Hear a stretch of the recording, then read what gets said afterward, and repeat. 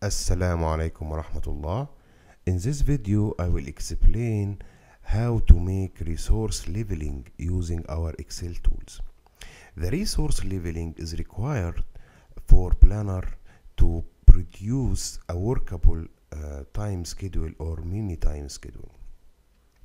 What I mean with mini time schedule, it is a small time schedule for a certain task that will help the construction people to keep monitoring and plan for the resources.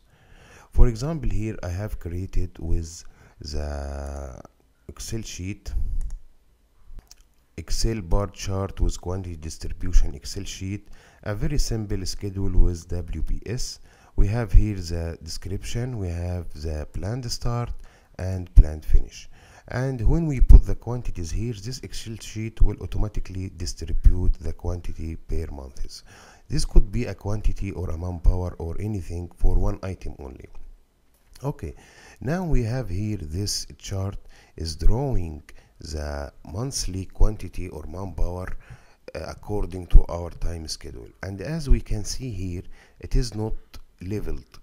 And this will not be a workable solution for construction people, because they cannot execute this quantity in this month, then reduce it, then again increase it, reduce it, increase, and then reduce dramatically. So this is a common problem I'm facing with the construction guys, because they need something almost leveled and contains the same quantity along the duration. So what we did here in the planningengineer.net website, we created an automated Excel tool that will help you to make leveling your resources. And I didn't use it in very big projects. It's just suitable for small projects for one activity only, so the tool can work effectively. So what I'm going to do here, this one, whenever you change the quantity, it is automatically drawing the chart. So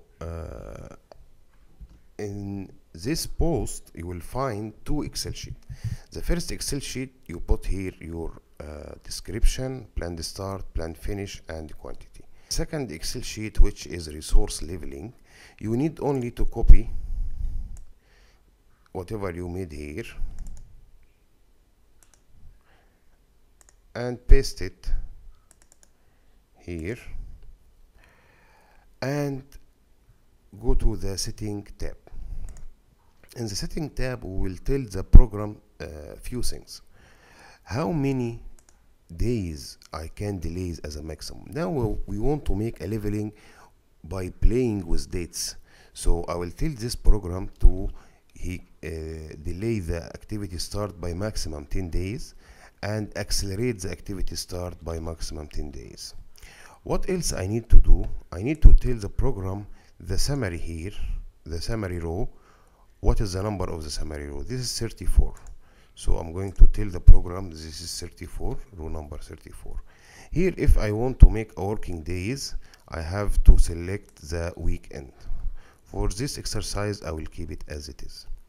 And here I need to tell the program what is the required average quantity that the program will try to achieve. From our Excel sheet here, we can see that it is almost 160 that we want to achieve, maybe 170 even. So I will put 170.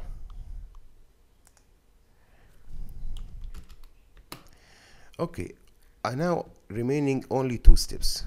I need to copy dates, click here, copy dates, and I will click start.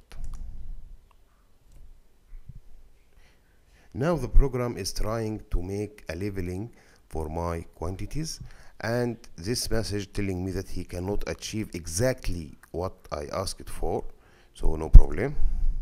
And here is the result I got from the Excel tool, trying to achieve 160 and trying to make the quantities per month almost equal, with variance about 15 or 20%. I find this tool very effective and time saving, because if you want to make this process manually, you could spend hours making try and errors. And here in this tab for the report, you will have here your original dates. This is the original date you made, and this is a new dates made by the program. And if you can notice here, for example, the program accelerated this activity by 10 days. Instead of finishing 31st instead of finishing 31st December, it is finished 10 January. Sorry, it is delayed by 10 days. So out of this chart, this quantity, which totally cannot be achieved as a site, we made something that almost leveled and can be produced for the construction people.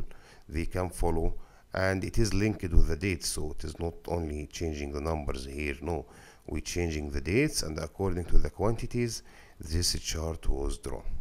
So I hope this tool will be useful for you, and of course, if you have any comment, you will come to send me your comment and feedback. Thank you very much, and I wish you will enjoy this tool.